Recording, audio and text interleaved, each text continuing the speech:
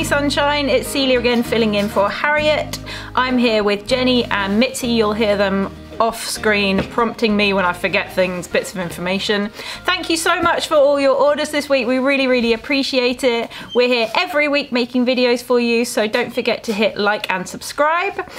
This week we are talking about plaids, checks, ginghams and grids and patterns to go with that. So let's get started.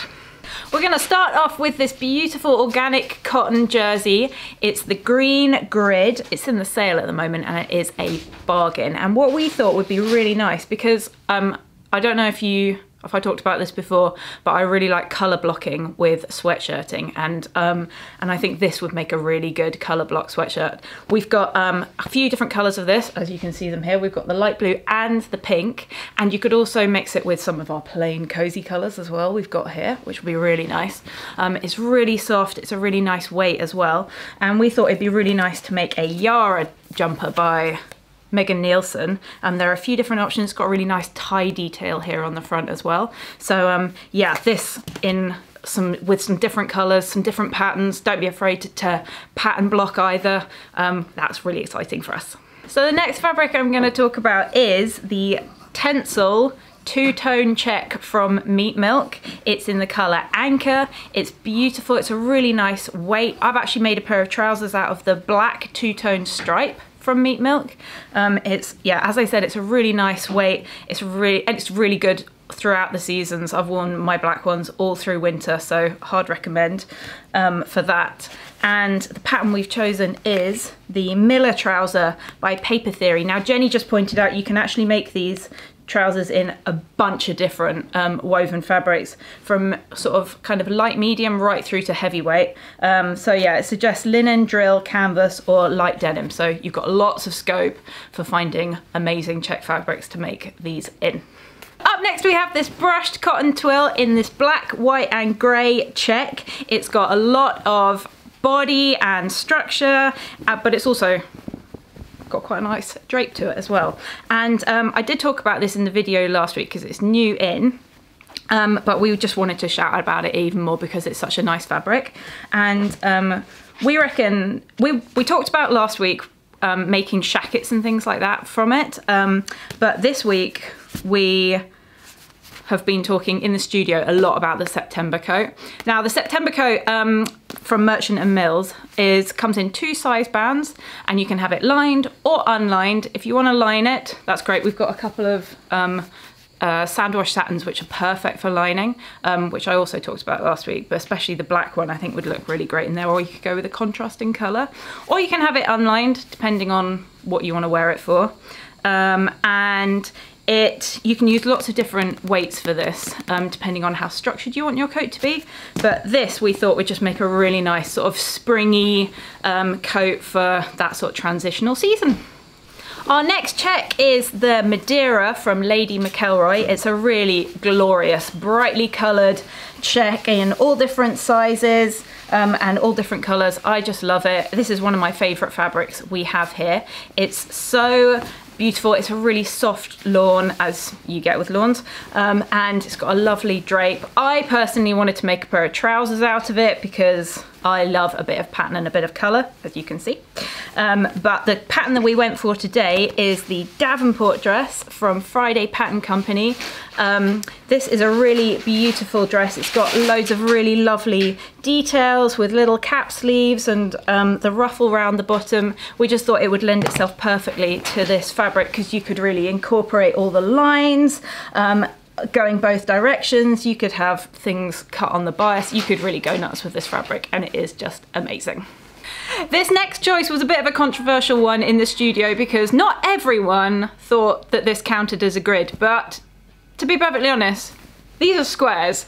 This is the burgundy cotton waffle. As you can see, it's multiple squares within squares within squares, therefore grid. So we decided that the Marlowe Cardi was a really great choice for this because you can make it in wovens or stretch fabrics. Jenny's a massive fan of the Marlowe. She always goes for the crop one, but there is a sort of thigh length one as well. I think the picture on the front of the pattern is the view B, which is kind of the longer one. And you can use wovens as long as you use a stretchy, what's it called? Ribbing. Ribbing, thank you, Jenny. And we picked out this burgundy ribbing to go with the burgundy, but you could use a contrast. Also, you could use, as I said, the sweatshirting that I showed you earlier, the grid, that would make a really beautiful Marlowe cardie. So yeah, this is a great pattern because you can have lots of fun with it. You could also color block it, you could pattern block it, go nuts. So next I'm going to talk about gingham. Now gingham is a favourite here at Sew Me Sunshine. I personally love gingham. I've got a gingham jumpsuit, I've got gingham shoes, love it. We've got loads of different colours of this beautiful yarn dyed cotton gingham, and today I'm going to take you through just a little selection that we've got here. We've got it in two different sizes as well of the square, so we've got 1/8 inch and 1/3. So if you want to mix and match your gingham sizes, that's a really nice thing to do, especially if you're making dresses or shirts and things like that. Now we thought it'd be really great because, and I've seen this on Instagram a lot and YouTube, people making dresses where the dresses have different tiers and they're different colours all the way up, and the pawling we thought would work really nicely with this. So you could have sort of the bottom one be green, then the middle section be red, then the bodice be pink and the sleeves be blue, or whatever you wanted, and it would be really fun and really, really nice for the spring months and going into summer. So our next check we're going to show you is Plaid of My Dreams. It's a pink, it's two shades of pink and a sort of off-white, and it's quite a nice big check as well. It's a printed brushed cotton. It's a really nice weight as well. It's so soft. I cannot tell you how soft it is. And we thought it'd be really nice to make a pair of pajamas in this, and the pajama pattern we chose is the Agnes pajamas by Paper Theory, and they're really nice because they're really versatile. And there's loads of options. So there's shorts, not short shorts, although you could make them in short shorts if you wanted to, but shorts, longer trousers, and it's got the shirt has a grown on sleeve, and you can have it either a short sleeve, mid sleeve, whatever length you wanted. And we thought that would be really nice. You can also make a sort of shacket using that pattern. A lot of people we've seen don't make it for pajamas, but make it for sort of everyday wear. And so that would be a really nice idea. You could also use this fabric for lining jackets. So I think the Thayer jacket lined with this would be really nice because it's really, really cozy, especially as we go into spring. Our next fabric is this yarn dyed double gauze. We've chosen the navy blue to show you today, but we've got a bunch of colours, including grey, light sage, mustard, red, and pink. Yes, thank you very much, Jenny. We thought this is such a perfect, this is actually one of my favourite fabrics that we've got. I know I say that for everyone, but you know, this is one of my faves. And it's so soft. It's got a beautiful drape, as you expect with a really nice, good quality double gauze. And the pattern that we have chosen is the Pinnacle top by Paper Cut Patterns. This is quite it's a really cool top because it has a sort of cross front, and we thought you could use the panels to show the different sizes of gingham, and it would look really great. You could also do it with different colours and different patterns as well, but it would be really, really fun. And this, we were just talking, as I was about to start talking about this fabric, about how this would also make a really beautiful pair of Agnes pajamas because it is so soft. So yeah, think about that for the coming months.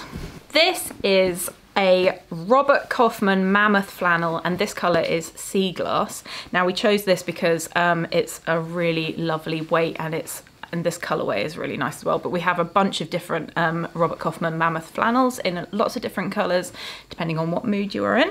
They're so nice. They're quite a nice medium weight as well. So you can use them for linings, or you can make shirts from them. A lot of people make shirts from them, which is what we're going to show you today. And we've gone for the Grainline Studio Archer button-up. It's quite a nice classic shirt, but Jenny was just showing me that in the newsletter this week, she put a picture in where someone had put a little ruffle around the collar, little ruffly sleeve as well. We love a ruffle here, so any excuse to add a ruffle, but we think that would look really great, especially in this. It would look just so nice, all sort of gathered up.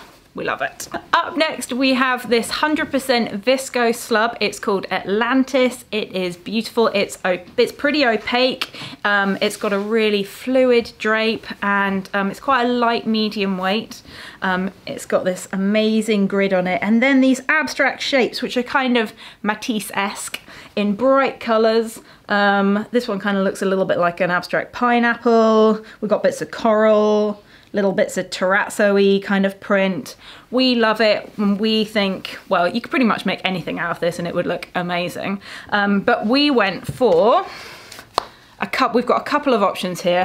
Firstly, Jenny picked out the Ninny culottes by Named Patterns. It would be just amazing to wear these with as a pair of trousers, I think, coupled with something like an oversized shirt or like a boxy top. Make it an outfit, big old statement with some groovy shoes.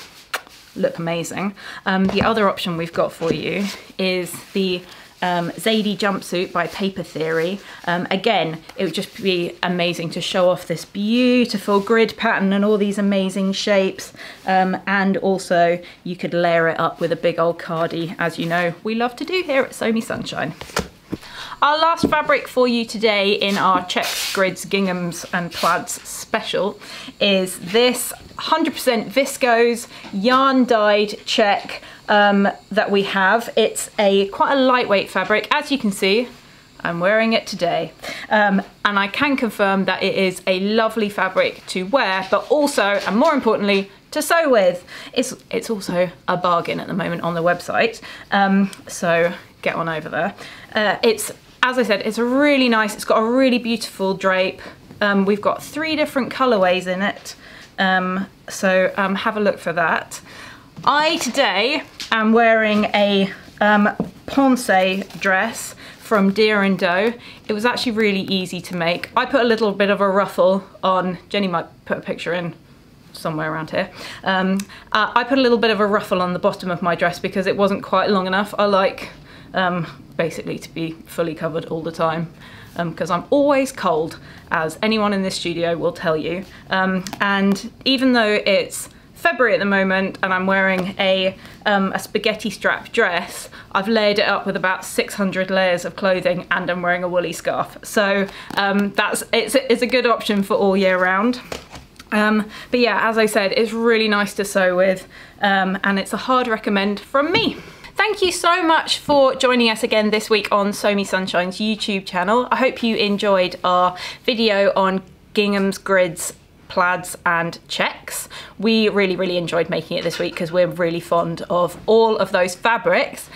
So don't forget to comment below and let us know which fabrics you liked and what you would make with them, and also let us know what kind of content you want to see us making on this channel, because we love to hear feedback from you. So yeah, get writing in, we really would appreciate that, and we will see you next week.